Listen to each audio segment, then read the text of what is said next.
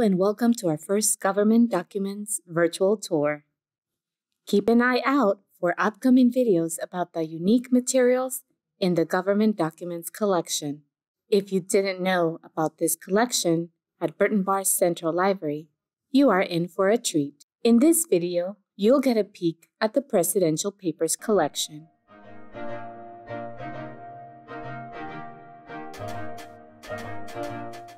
We have been a depository library since 1917.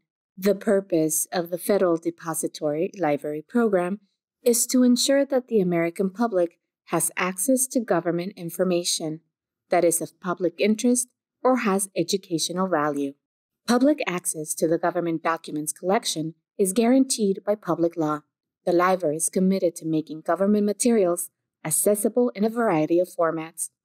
We select approximately 25% of federal documents, many now in electronic format, to include in our collection. In the front section of the Government Documents area, you'll find the Presidential Papers collection. What are presidential papers?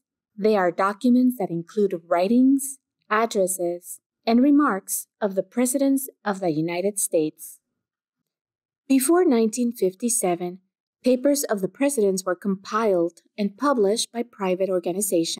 Noting the lack of uniform compilations, the National Historical Publications Commission recommended the establishment of an official series.